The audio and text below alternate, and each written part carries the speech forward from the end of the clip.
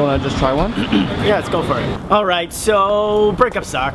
We all know this, and they're actually made 30 times harder in the age of social media because you are like being constantly reminded that your ex is still alive and looking gorgeous and all his or her hip Instagram shots, which by the way, you know they're taking so you can see. My question then is, how do you survive a breakup in the age of social media? Here's what you guys have to say.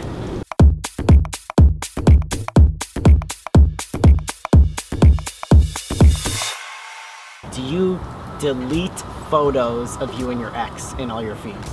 I haven't in the past, no. I delete most of them, but keep the two good ones, maybe. Yeah, I haven't, just because we ended on good terms. Good. So, no, not Probably in not. my case. It would be childish. Yeah. Okay, except if like it ended on really bad terms. Yeah, like Yeah, I I know would. someone that ended on really bad terms and she just deleted every single trace of their Like it relationship never on existed. social media. I say unfollow, block, delete for Oh my like god.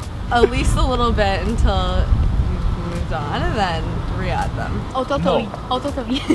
Yeah. She says no. She's like, you must. absolutely. History is part of history. You need to keep it. No, but like it's on your Facebook, and like if you met like this guy and he's just see picture of you with your ex, you might think that you're like still with him. So no, yeah, I didn't. Yeah, I untag myself. Do you change your relationship status right away? I don't have a relationship status on social media. That's like the biggest mistake you could make. Well, I've had breakups, like not romantically, but definitely like friendship-wise. Interesting. And like, for some, like that could be worse, cause like I don't know, but like my friends have been with me longer than like if I were to have a boyfriend. Do you lurk ex-boyfriend? I do. Oh, okay. I actually just went through a breakup recently and I lurk him still. Does it She make does. you like nuts?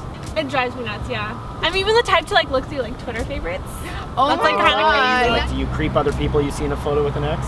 Be honest. Not really. I used to a lot, but not anymore. You're a reformed creeper. Yeah, exactly. When you're creeping your ex, which sounds incredibly creepy, are you careful of the accidental like? Oh yes, you have to be careful. You cannot go and like one of their pics from 76 weeks ago. Watch out for them double taps, man. Yeah. So would you turn off your data for like a whole week just to like get away from the whole thing? Okay, like deleting. No, like just not Okay. be like turning Oh, my not even, like, data going off. off Like I'm anything. just like, Okay. no, I I'm not can't do doing that. it. Is that insane? Yeah, I think Yeah. that's insane. I can't do that. That is true. I think that's insane on our part that we just can't. I can't Exactly. do that. No, you gotta post that post breakup selfie. Like, Uh. yeah, that's gotta happen. So the one thing one must do when they go through a breakup in the age of social media. I would just say don't stalk your ex's new Girlfriends new or boyfriends. girlfriends or anyone they're seeing, because the double tap like is really It's an scary. issue. Yeah. No, Don't make that anyone post where it's feel like, I'm bad. single, guys. No. I try to minimize my presence on the internet as much as possible so that if I start dating someone, they won't see things that happened in the past, right? You really gotta like regulate like your time with like the people that you spend like in real life, like with each other, rather than like people you like talk through a screen. Because like there really is a big difference between like social media and like having real people that support you, like that you can touch.